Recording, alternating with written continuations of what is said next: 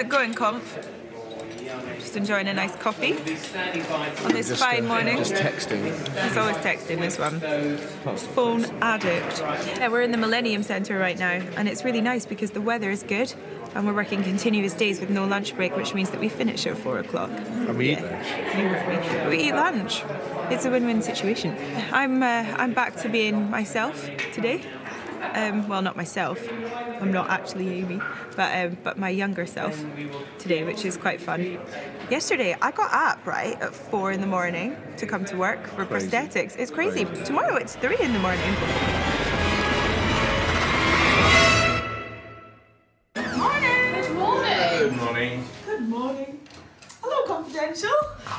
It was really strange the first time that we did it, actually, because it was like a flash into the future, and I do not age well.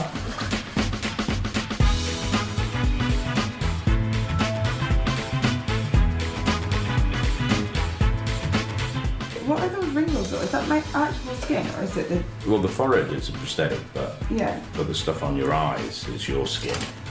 The latex doesn't stretch as much as your skin.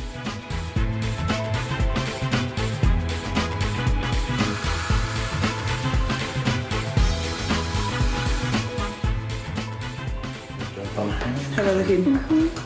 What an improvement. This episode in particular is just crazily busy because I'm playing 2 different characters.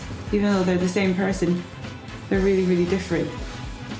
But I volunteered myself to play older Amy. I believe they were going to cast an older woman to play the part. I was like, no, please.